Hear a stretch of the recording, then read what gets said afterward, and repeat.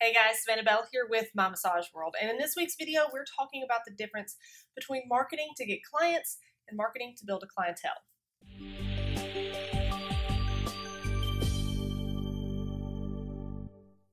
While this may seem like just a minor terminology difference, it's far more than that, because if you're marketing solely to get clients, you may be hurting your business in the long run. Instead, you want to market in a way that builds your clientele. So what's really the difference here? Clients are singular people you get to come in for a massage, right? A clientele is the group of clients that you have, typically fitting some overall theme. And while you may think it's no big deal, it really is. Because a lot of therapists fall into the trap of marketing just to get a client on the books. It doesn't matter who, what, when, where, or how.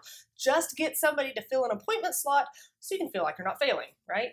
But that who, what, when, where, and how is actually really important. This is where you have to understand your ideal client. Now, I know I have talked about this a lot before, but it can't be overstated. You have to have this ideal client in mind in every part of your marketing. So when you're at an event or otherwise trying to fill your books, you're focused in so much on appealing to those that fit your ideal client profile that those general clients that don't really fit will fall to the wayside. And this is the clear distinction.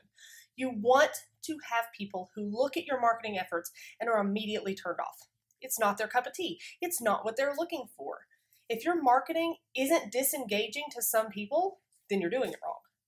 Even if you cast a wide net or have a varying clientele in some ways, you should in no way be appealing to all people. If you're promoting a relaxation type style, people looking for clinical work will turn away. If you're promoting clinical work, people looking to just relax will turn away. If you're promoting the use of aromatherapy, those who aren't really into essential oils will turn away. If you're promoting massage for athletes, those who don't work out will turn away.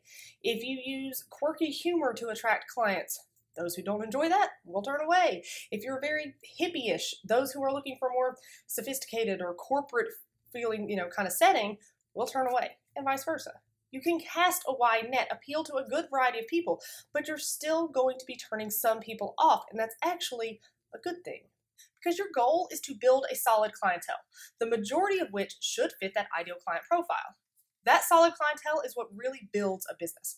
It's the collective of people who fit your ideal client profile, who are loyal to you and your business, and who sing your praises and refer their friends and family because they're just a perfect fit.